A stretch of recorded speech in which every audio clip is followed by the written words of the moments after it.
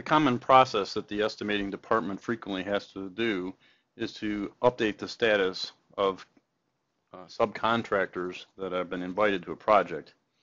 So for example, if they were scrolling down here, sorted by organization, they could find, say, for example, a company here, Lakeside Equipment. And what they can do is they want to set Lakeside's equipment's ability to say that they're going to respond. When they right-click on it, they can go to bid status, say that they're going to bid, and by doing that, it will select the row, update the status, and it puts it up at the top of the column so you can continue to scroll down. So if you're also going to do Lakeside Roofing or Land Electric, you can just go ahead and continue right on down the list. It doesn't go back up to the top of the list, for example, organization with A, so that you can continue scrolling through your list and updating your people alphabetically.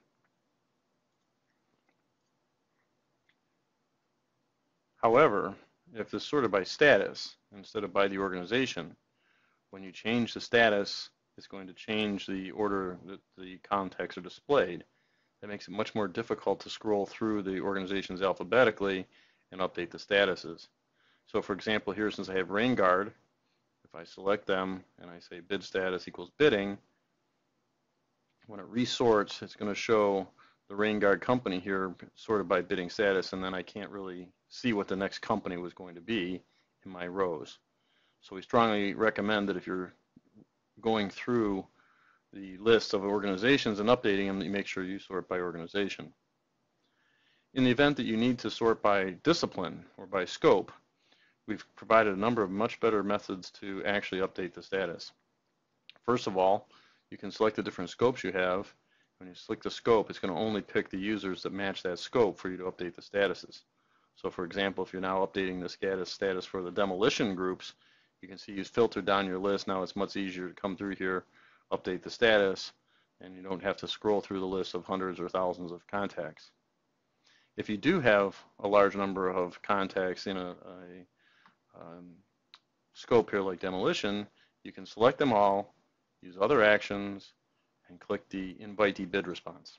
And what this allows you to do is see the list of the, let me bring this so you can see it, see the contacts that you've selected, click on one of them, update the bidding status, and move on quickly to the next one.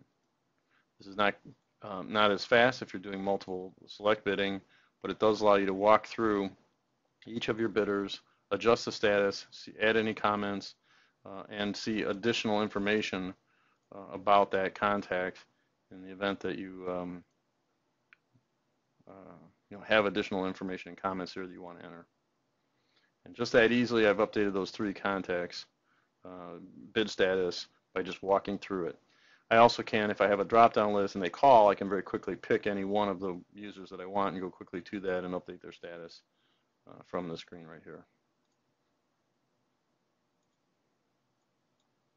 All right, so that should show you multiple different ways that you can set the bid status and some of the behaviors that help you understand how you can best update the status quickly and efficiently.